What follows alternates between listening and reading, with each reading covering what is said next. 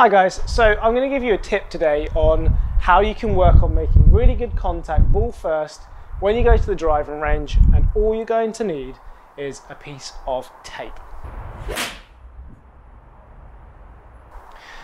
A question I ask a lot of golfers when they come to me, particularly beginner golfers, is at what point do we think we need to make contact with the ground? We know we need to make contact with the ground because when we see a professional golfer playing, they take a nice healthy divot when they make contact with irons. And I ask the question, is it contact with the ground first, ball second, ball and ground at the same time, or ball first, then ground? And what a lot of people will say is, I think I need to make contact with the ground first, ball second.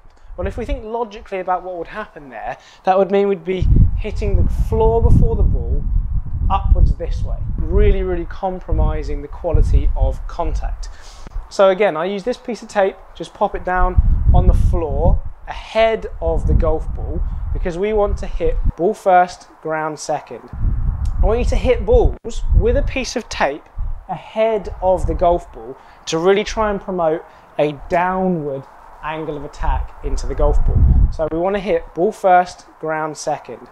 Once I've hit this shot, we should see that piece of tape disappear. Let's see what happens. So that's really nice, ball first contact, ground second. Try it out next time you go to the driving range and let me know how you get on.